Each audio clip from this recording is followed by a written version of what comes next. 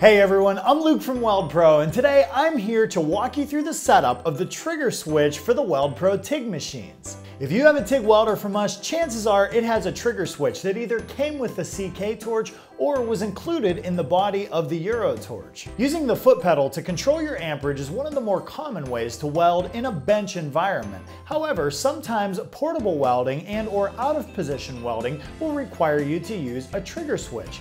This makes it so your foot doesn't manually have to operate a foot pedal.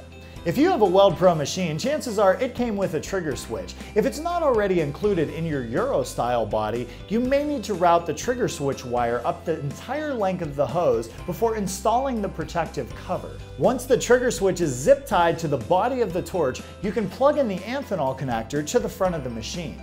The trigger switch is easy to install and operate, but there are a few settings on the machine that will make running this a little easier. Most of the settings for the TIG process when using the trigger switch will remain the same. However, we're going to want to use our menu buttons to go over to the upslope setting and make an adjustment. Upslope adjustment is based on time and is indicated in seconds represented on the digital readout. Think of upslope this way: when you hit the trigger switch, the machine isn't going to put out its full potential amperage immediately. Instead, it's going to linearly increase the amperage over that time frame that you have preset on the front of the machine. Using this upslope option can resemble gradually increasing amperage on a foot pedal. A good standard setting for upslope is about 3 seconds. This is a nice slow time where your amperage will come up to its peak potential. Now, we can't correctly use upslope without adjusting our downslope control as well. With the downslope adjusted to 3 seconds, what will happen is when the trigger is released, the amperage will decrease from the peak amperage down to 0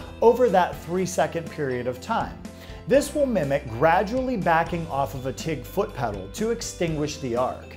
Now that you have your upslope and downslope controls set, something you can do is ride on and off of this torch trigger to increase and decrease your heat while you're welding.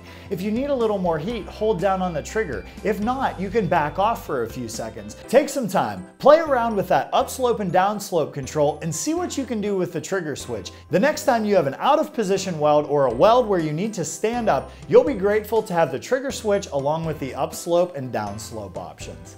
As always, thanks for tuning into our videos. Take a moment to hit that like and subscribe button. Also, make sure to enable your notifications. That way you'll be alerted when we release the latest content. From all of us here at Weldpro, we can't wait to see what you build with your brand new TIG welder.